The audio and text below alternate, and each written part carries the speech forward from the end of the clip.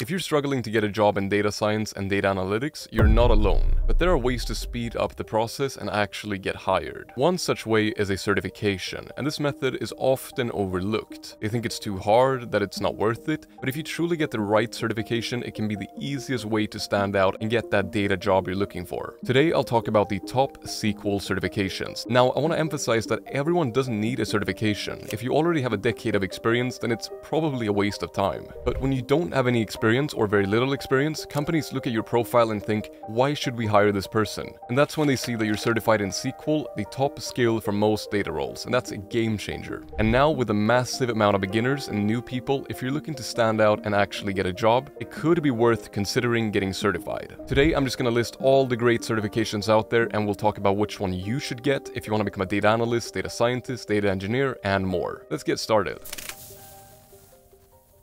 First up on the list, we have the Microsoft Azure Database Administrator Associate Certification. That's a long name. This one is a little bit different, which is why I'm starting with it, so we can get to the more clear SQL certifications later. So what does this certification contain? Well, it's all about managing SQL Server and Azure SQL services, and it will focus on operational aspects like security, performance, and high availability. All super important stuff. Now, the price is $165 in the United States, but it will depend on your region, and you can renew it completely for free, which I think is a huge plus as well. I absolutely hate when certifications require you to pay to renew them all the time, and it's just really annoying. I do understand that they need to make some money, but still, stop it, guys. All you do to renew this certification is you take their online learning course and then an online assessment in your own time, no test or anything you have to pay for or schedule. Very efficient. Now, let's talk about the exam itself that you need to complete to get the certification. It is called DP300.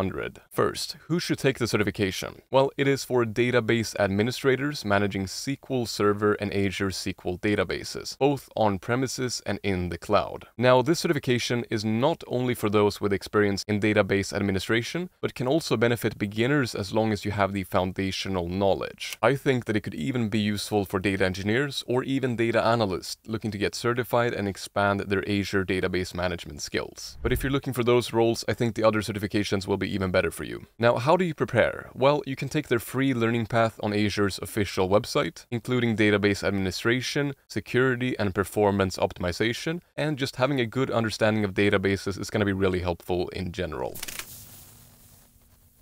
Next up on the list, we have the MySQL Database Developer. Now, what is this certification going to teach you? Well, according to the page itself, it will certify an individual's expertise in utilizing connectors, APIs, designing and maintaining MySQL databases, optimizing different SQL queries, and managing JSON and document stores for data-driven applications. Now, that's a lot of stuff, but we're going to break down who this certification is for. The price is around $100 to $250 depending on your location and your situation. For example, it is cheaper for students, which I think is great because students usually have less to spend. Now, I haven't found any price differences between the countries. I did actually think that I was going to find something like that. During the exam itself, you'll have 90 minutes to take the exam. You will get 65 different questions and you need a score of 62% or above to pass, which is not that bad actually. Now, as you can see, it is a lot of questions, so it's not focusing on reasoning and long-form questions, but it's more just testing your knowledge in all sorts of areas really quickly. It's mainly multiple choice questions. So let's talk about who the certification is for and how to prepare for it. It is designed for roles who specialize in developing and maintaining data-driven applications using MySQL. This means that it's not for complete beginners, it's best for those with some experience. It does require practical database development skills, so you'll need hands-on experience and not just theory alone. So how do you prepare for it? Well, they have their own learning path with 31 hours of training. It's not supposed to teach you everything from scratch, but rather help you prepare for the exam. And that is an important distinction. You'll still have to learn things on the side, not just from this one,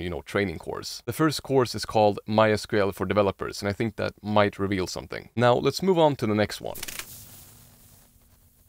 This is also an Oracle certification, but it is different from the previous one. Here we have the Oracle Database SQL Certified Associate certification. Can they please stop with these long names? To sum this cert up quickly, you'll be tested on your SQL skills and working with Oracle Database Server. This involves, writing queries, insert, update, delete statements, and also some data definition and data control language. More importantly, let us take a look at the exam you have to pass. Here is the name on the screen. I'm not going to try to pronounce it, and I don't expect you to remember this one. I already forgot the name myself.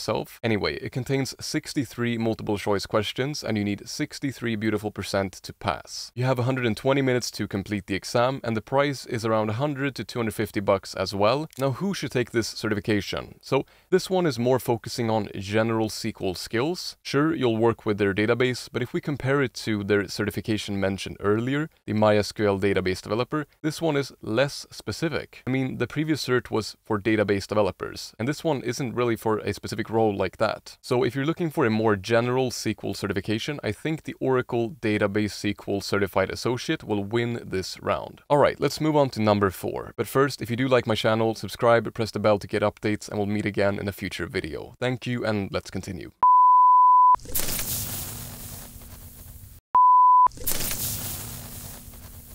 Alright, next up on the list we have the number 5, and that is Microsoft Azure Data Engineer Associate certification. As you can tell by the name, it's more specific than some of the other ones, but I still think that it's a very useful SQL certification, and it also showcases a ton of other skills, especially if you're leaning more towards data engineering. First, it is all about learning to manage and analyze data using Microsoft Azure and their different cloud services. That is a key skill for an Azure data engineer, so you'll be tested on that. It is also in the requirements for the certification, and they write that you must have solid knowledge of data processing languages, including SQL, Python, and Scala. Now for the price, it's 165 bucks in the US, 113 pounds in the UK, and 4,800 Indian rupees, which means the cost varies depending on your location, so it's just best to check on the official Microsoft website. Now let's talk about the exam. This certification requires passing the DP203 exam, and if we take a look at the skills measured section, we can see that it's 15 to 20% design and implement data storage, 40 to 45% develop data processing, so that's the main part, and finally 30 to 35% about securing, monitoring, and optimizing data storage and data processing. The exam is for data professionals with a background in SQL, Python, and Scala that are looking to focus on learning and getting certified in Azure's data services, focusing on data engineering. For that reason, I wouldn't recommend it for beginners, especially if you're looking for something like a data analyst role, but you can always give their exam preparation material a try to see where you're at. That's pretty fun. Alright, now we're getting into a really interesting certification. This is actually an entry-level cert, and it can be really valuable for getting jobs, promotions, and just becoming more confident since you're certified.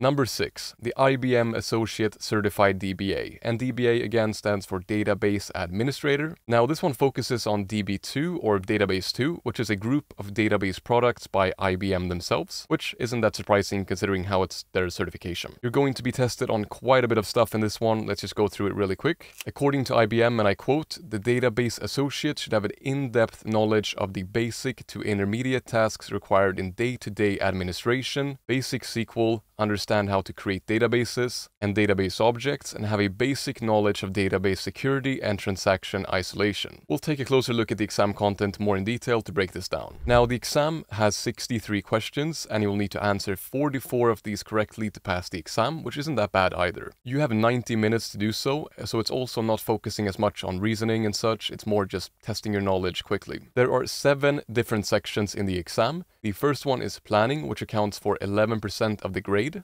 Next, working with SQL and XML, our favorite part at 21%. Next, security, 8%, operations, 16%, data concurrency, 11%, application design, 21%, and finally, working with database objects at 12%. So this is an entry-level exam according to IBM, but why should you take it? It can be worth both to have the piece of paper to show to employers, but also to motivate you to keep learning. Those are the main reasons. They have a course that they recommend you take, but they do emphasize hands-on experience first. Now, without a job yet, that's quite difficult to get in some ways, but you can still do it with projects and actually working with these tools yourself, hands-on. That is an essential part of preparing for this exam. Some final words: if you're a beginner, you don't need a certification to get a job. Take a look at your portfolio, your resume, and everything like that first, and then perhaps it's worth considering if you want to take it one step further. It can be a great experience, both to learn and also to get certified, but it will take some serious time to prepare for it. I also have another video here with the top 7 data analyst certifications, which you can check out right here as well. And I'll see you in the next video. Thanks for watching.